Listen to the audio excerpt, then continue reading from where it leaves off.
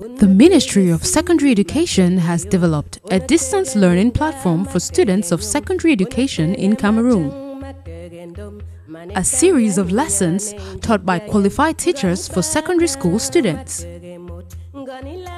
Under the stewardship of Professor Pauline Nalovalyonga, in collaboration with the Ministry of Posts and Telecommunications, Camtel, CRTV, and UNESCO.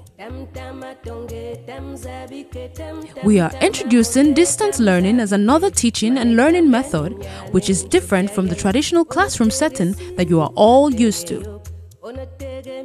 In the distance education mode, you are not with the teacher in person, so take your time, relax, listen to the teacher, take down notes and visit the following links for any questions or answers to your questions. Take it in your stride. This is Cameroon's solution to COVID-19 and beyond.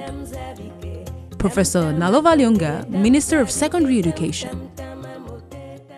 Welcome to this learning session. I'm called Mr. Mbouetebje Duplex, Electrical Power System teacher. Today we shall work on a subject intituled Automatic Machine Control, but we will focus on the part of machine control for the student of opposite Electrical Power System teacher system. Let's start with the general presentation of our syllabus or our program. In this part, machine control, we shall have 5 topics known as automatic system of production, which is the first topic.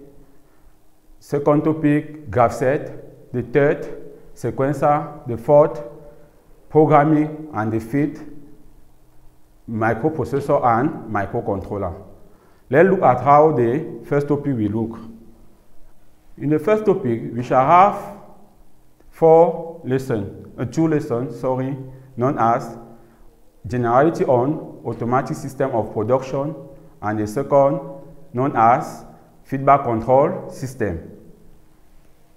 The second topic, graph set, we shall have 5 lessons. The first lesson being generality on graph set.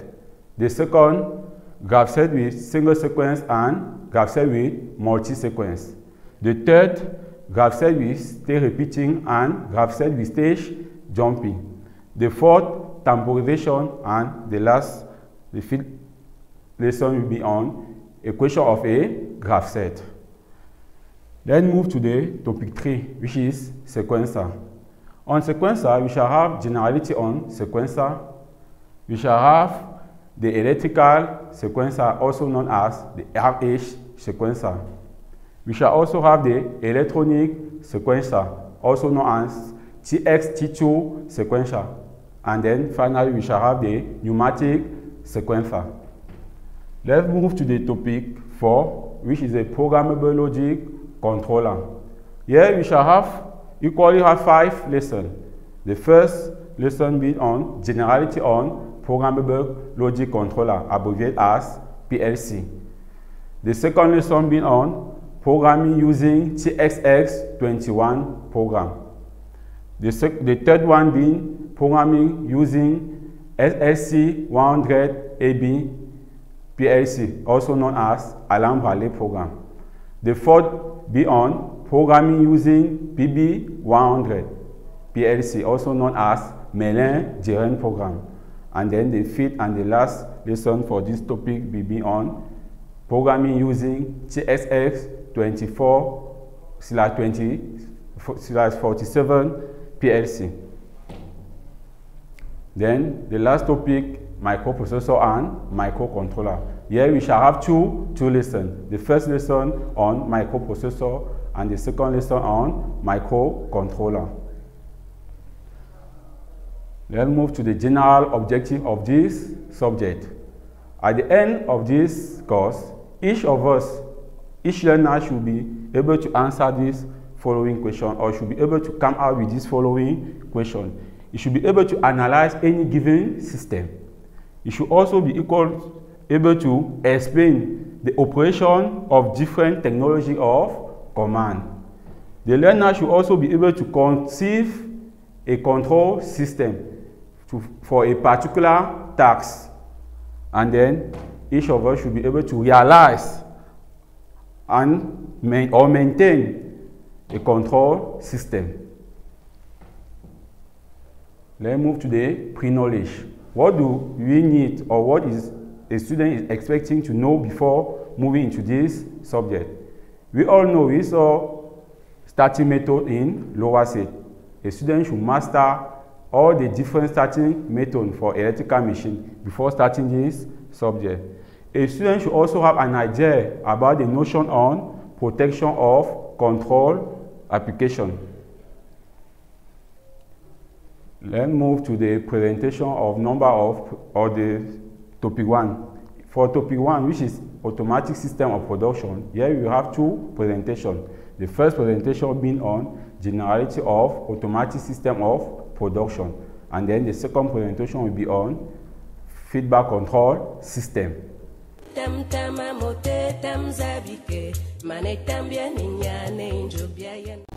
Let's move to the lesson 1.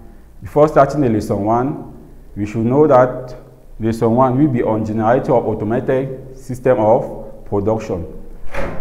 In this our day, we are no more using the manual system as usual. Today, before doing anything or in a company, we are trying to minimize the impact or the need of the human beings for any task that can have a risk. So to reduce the participation or the impact of the human being physically, we are moving into the automated system in order to reduce the presence of the human being and to reduce the risk that any human being can be taking while doing any task. So for this reason, that's why we are having this lesson 1, which is automated system of production. The lesson 1, the plan will be looking as follows. We have the objective, the problem statement, the teaching activity, the application exercise, and the assignment. Let's move directly to the problem statement. As I previously said, in terms of control, we started with the manual control, where the man was at the center of the action. Then we moved to the semi-automatic control, where the intervention of the man is partial. Because when we talk of semi-automatic, you have a human being that will do one part and the machine will do the other part. Then, to minimize the action of a man, we came out with what we call an automated system, where we are moving to 100% of action doing by the machine. So at that moment, the man is only focused in front of the machine, and the risk that any human being could be taken is reduced close to 0. So at the end of this lesson, each of us should be able to answer this following question. What makes this command to be automatic? How does this control unit works? Let's move to the introduction. An automated system of production relies on computer control system to run and manage production process. The machine and the technology are interconnected and managed by this control system. The presentation of the control system. Here we shall see that the installation of a control system depends on two factors. The first factor is the system itself, and the second is the electric motor used to control the system, and also it can depend on the different components forming the system unit or the control unit of the motor. So I repeat, we say the control system will depend on two factors, the system itself and the motor that we are using for that particular system.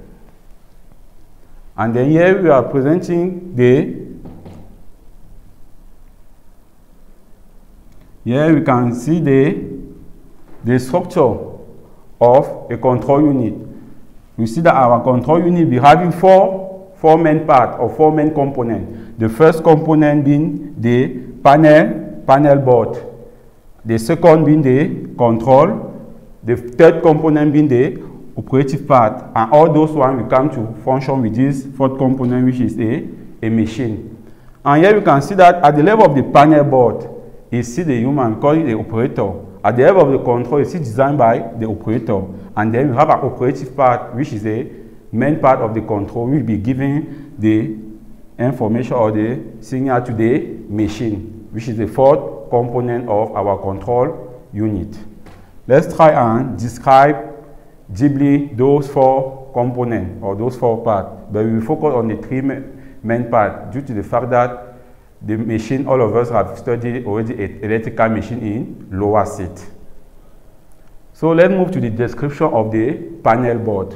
The panel board permits the control and the observation of the system from a central point. That's why I said a panel board is at the level of the computer and is manipulated by a human being. An operator may give information from the panel board and monitor the entire operation of the whole system. Meaning what?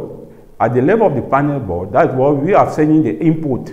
That's where we are sending what we are asking the machine to do, and after giving the input, we are able to observe how the machine will react to our input. What will be the feedback of our input. From there, we can know if the system is functioning properly or not. Then we say some of these components can be the sensor, the signal lamp, and others. We all know that, for example, when we take an example of the fridge, where we have a thermostat, for example, it's a sensor that we take the temperature and give to the thermostat in order to switch off or on the fridge. Let's move to the description of the second part, which is the control part. The behavior of the control part may be described by the way the output variable depends on the input variable, which is necessarily different for various types of systems. And some of these components are, some of the control part can be the push button, the limit switch. And we know that the limit switch and the push button are all what we call in machine the start push button and the push button for the push button. But for the limit switch, we have done it when we are doing a wiring system or starting an electrical machine with forward and reverse.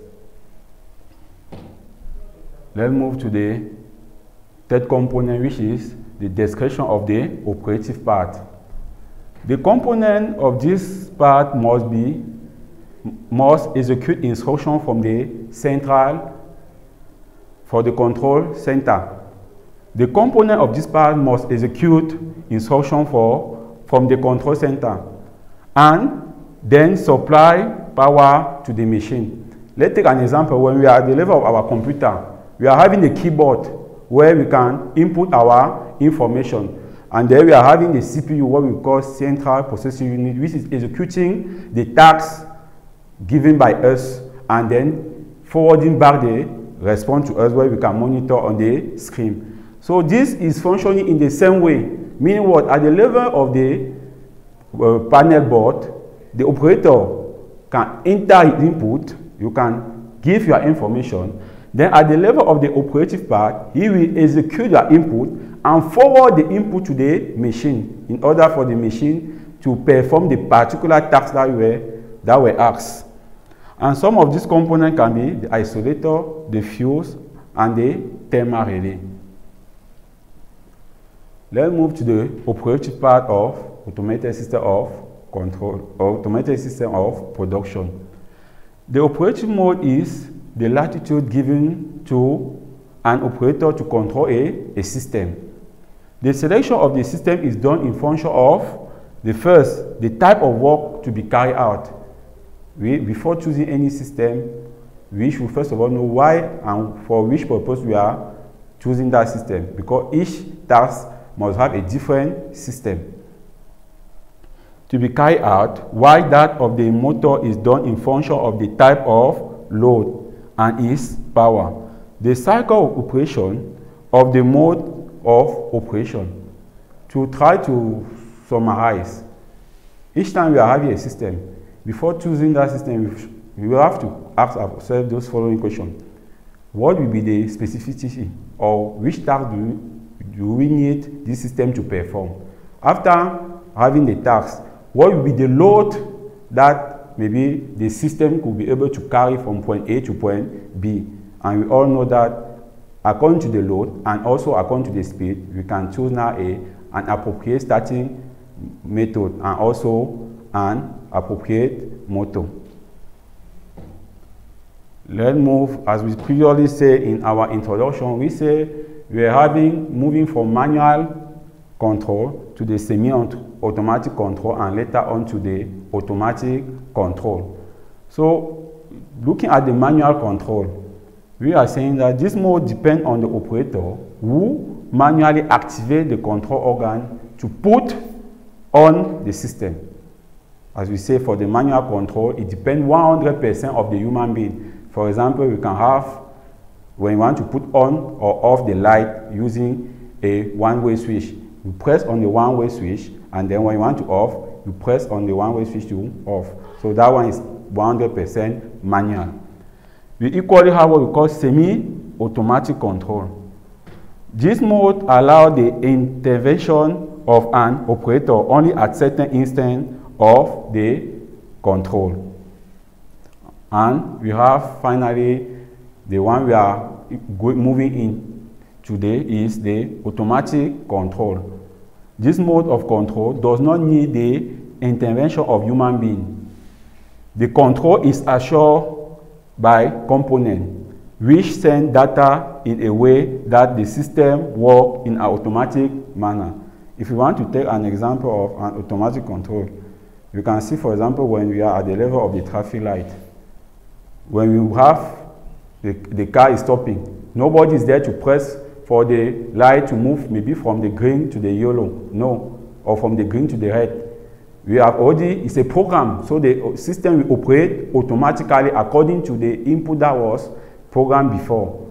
So that's what we talk about, no need of human being. Then move to the type of control system. We should not make the confusion between the type of control system and the type of operating mode, where we say you have manual, semi-automatic, and automatic. Here we are talking about the type of control system.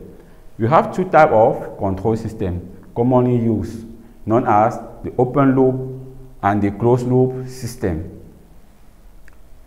Looking at the open loop system, this system is termed direct because output is directly in function of the input. The output signal can vary only if the input signal varies. And here this is an illustration of the feedback control, open loop feedback control system, or the open loop control system. We are having the input, we are having a transfer function, and this transfer function, that is what we defined previously as the control unit, and we have already seen the different component or the different part of that control unit. And then we are having the output signal. And here, for an open loop control system, we are saying that the output will depend only from the input. So as the input varies, the output must vary automatically. And an example of open loop control system is the washing machine, a time-based traffic light system. Let's move to the closed loop control system. The output is in function of the input and the output himself. In this system, the feedback signal coming from the output permits the correction in order to obtain the desired output. Let's look closely at the block diagram of an closed loop control system. We are seeing here we are having an input. We are having our control unit here, as we can see, and we are having our output signal. We are seeing that there is a feedback. The output is sending a feedback to the corrector function. Means what? If we have given an input and we are expecting a specific output, when that output is not obtained, the system will be sending back the output that it has in order for the correction factor to correct it and send back a new input till we obtain the expecting result. That's why we call it an closed loop system, because it functions as a closed system. So an example of a closed loop system is the thermostat. We all know that the thermostat, when the sensor will take a temperature and send to him, we either switch off or on the system. And remark, closed loop system is a representative of all automated system. Let's move to the actuator. Before doing any control system, we should know that actuator is an important part of the control system, and when we be moving gradually into this topic, we will better understand. But at this level, when we are talking about the actuator, we should know that an actuator is a part or a device. It's a part of a device or machine that help it to achieve physical movement by converting electrical or pneumatic energy into mechanical energy. An example of actuator can be the cylinder, an electromagnet, and an electric motor. Then let's move to the control organ of our automated system of production. There are organs which receive information and supply the actuator which require energy. An example of a control organ can be the contactor or an electric valve. Then let's look at the level of the sensor. We say a sensor is a device that detects and responds to some type of input from the physical environment. The input can be the light, the heat, the motion, the moisture, the pressure, and others. Their control may be manual, so the sensor can be controlling manually. For example, you have the push button or the switches. For example, you have the push button or the switches. At the level of the switches or the push button, we all know that to put on or off, you need an action for human being. That's why we say those sensors are manual. Then we can equally have, it can equally be mechanical, where we can have the limit switches, the float switch. At this level, we know the limit switch or the float switch is not pressing by us. No, when a system functions, if it's forward and reverse, when we reach the end of the forward movement, we know that the limit switch will cut automatically and we go back to the reverse movement. That's why we say it can be mechanical. Then it can also be physical. At this level, we have pressure switches or temperature switches. Let's look at some useful symbols for automatic control system or for an automated system of production. Those are some of the symbols that will be frequently in front of, and we should be able to identify those symbols.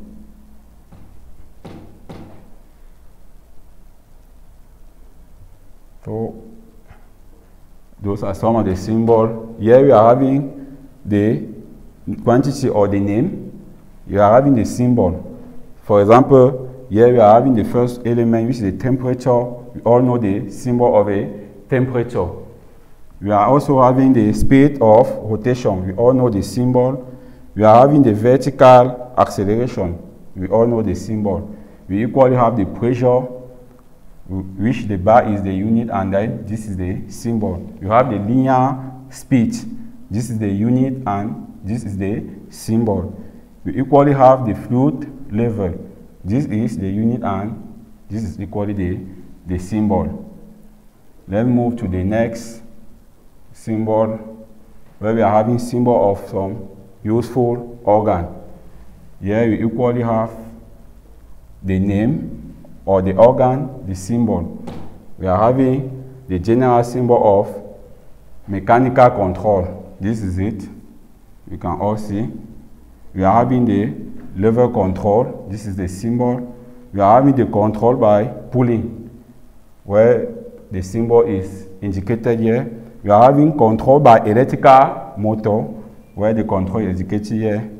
And we are having the mechanical interior, where this is the symbol. We are all used to see this symbol during our drawing of power diagram of starting method without knowing the name. We are also having the brake, where this is the symbol. You are having the pedal control where the thimble is there, the limit switch normally closed, the control by pushing, mechanical limit control, blocking device, motor weight, brake feet. Let's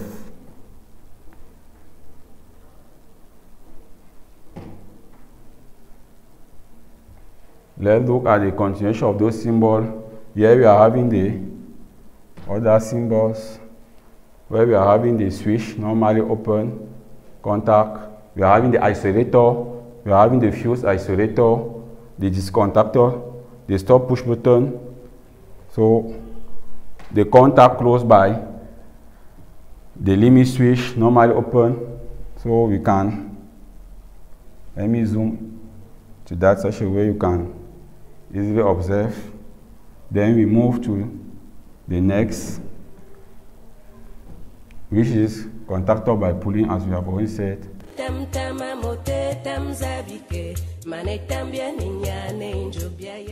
Then move directly to the application exercise.